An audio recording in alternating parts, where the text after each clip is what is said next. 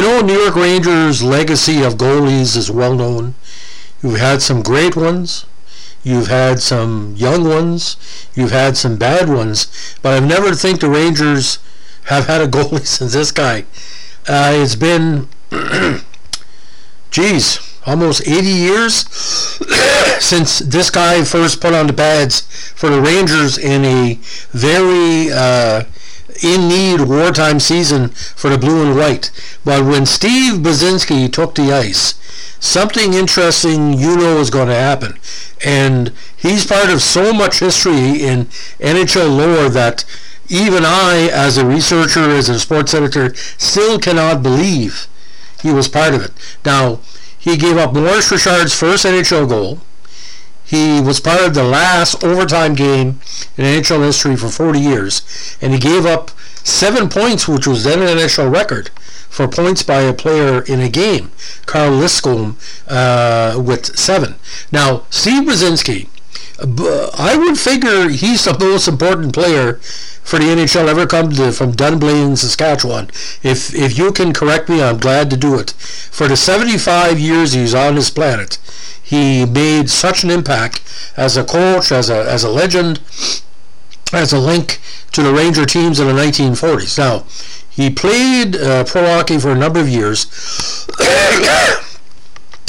mostly in senior hockey and minor pro, but he played with the Rangers briefly in 1942.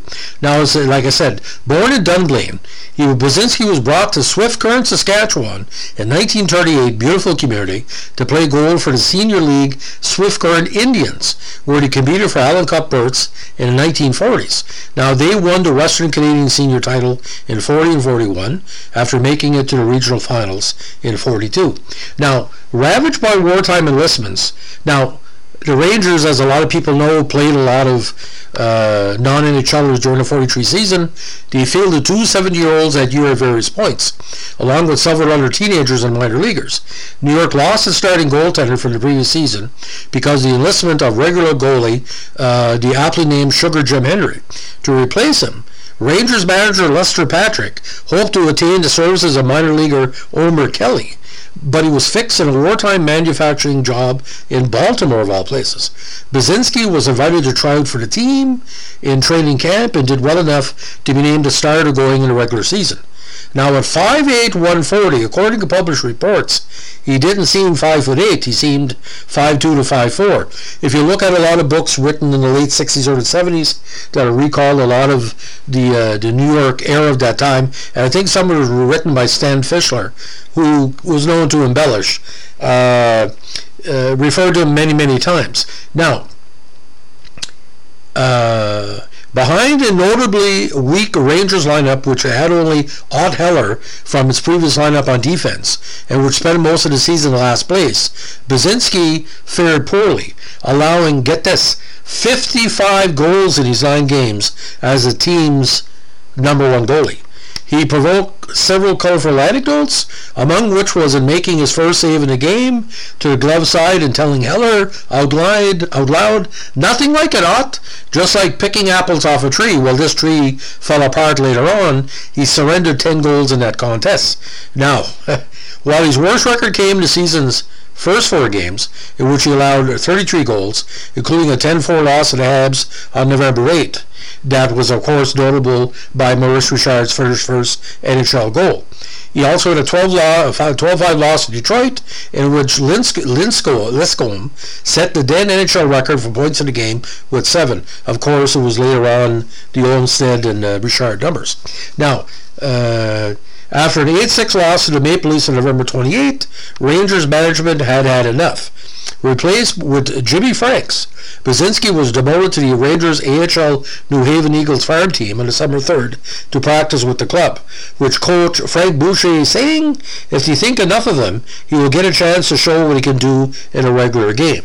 Buzinski, of course, subsequently enlisted, which was common practice at the time. He never played another pro game, and after a war returned to the Swift Current Indians senior team, where he played until retiring from organized hockey in 1953. Now, there were some rumors that some of the senior hockey teams out there was paid, or like per diems, not for me to say, but were still not considered pro hockey, but if I've covered senior hockey for a lot of years, to recover certain expenses. That's not the point. Now, according to statistics, he played for 17 years. Now, he passed away in Swift Current on February 20th, 1992, but the obituary didn't just talk about his hockey stats, but we'll go over a little bit. Buzinski finished his NHL career with a record of 2-6-1 with a 6.10 goals against average. His second and final win, a 5-3 victory over the Blackhawks on November 10th, was noteworthy in that it was the last regular season overtime game played for over 40 years. League President Frank Collar eliminated them 11 days later as part of wartime cutbacks. Again, they were restored in 1983.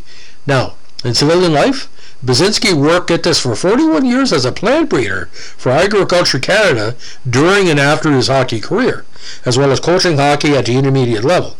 The nickname the Puck Buzinski is associated with Buzinski, but there are no contemporary uses of the moniker, which again appears to have been invented by hockey writer and historian Stan Fischler sometime in the 1970s. Buzinski's own comment on the origin of the nickname was, "I have no idea at all. A lot of this is a figment of someone's imagination." Now, the idea of Buzinski not making it in the NHL past that 42-43 season, he had talent. But the thing is, at the time, ladies and gentlemen, if you're only playing 7 players and 13 or 10 players or over in wartime, especially the Rangers, they had no depth system. Montreal had depth. But how do you win 2 games? Well, again, the overtime win, I think the way it worked, if they were tied, you would do an overtime period, and whatever the score was at the end, there was no sudden death. But, again, 2-6-1, 9 games, and we're still talking about him all these years later. So, again, the family and friends, the followers of Steve Buzinski, all I can say, he's a big part of hockey history. He wasn't the worst goalie in NHL history, far from it. Maybe he played in net for one of the worst Ranger teams of the 1940s, but his wartime, there's not that much to do. You still have to play. Look at the Montreal Canadiens this year. They got tons of injuries, no Carey Price. They're losing every night, but that's all they got. They got to play. You can't just take the season off or call up the whole team from Laval, which I think Montreal should do, but that's not the point. So if you're a New York Rangers fan, if you're first time hearing about Steve Buzinski, I want you to research some of the Fischler writing about him, and like I said, if most of the legends are true. But I'm going to tell you a little bit of Dunblane, where he come from, okay? Because I think he needs a little bit of background. Now, the town was on the Canadian National Railway Conquest Subdivision. Rail service there first arrived in 1914, and the town prospered to a population of over 300 until the construction of oil pipelines made rail transport less viable for the transportation of Turner Valley crude oil. By 1980, there was little left of the original town site. So in 2022, it's a ghost town. Okay? But Steve Buzinski put it on the map, and Steve Buzinski, it's 42 years that it's even been in Dunblane, Saskatchewan. But when I was a kid, I heard stories of Dunblane saying that it was a key CNR subdivision, because some of my family worked in the for CN Rail. Big respect for that community, because Saskatchewan has always been what they call the train system really built that area. And to know that someone from like Steve Buzinski comes from a community that was so prosperous that no longer exists, thus the legend continues. So, ladies and gentlemen, if you like what we're doing here with our podcast on the history of the NHL, especially New York Rangers, the Blue and White are very popular on my channel. Let me know when to like, comment, subscribe. And by the way, if you're taking time tonight, just remember the Olympic tournament will be very interesting this year for the men and the women. I know the women's side, we're really looking forward to this. I wish great luck to all the teams participating from across the world. And, you know, some people don't agree with China, but I agree in having an Olympic tournament. And I think everybody should watch the great talent of all the countries in the world, including China, and celebrate our great game of hockey. Steve Buzinski is looking down and saying, I loved hockey and coaching and playing for that many years. Think of the great people that came before that couldn't play at the Olympics. and I think they're pleased that people can skate there. Thanks for listening. Bye.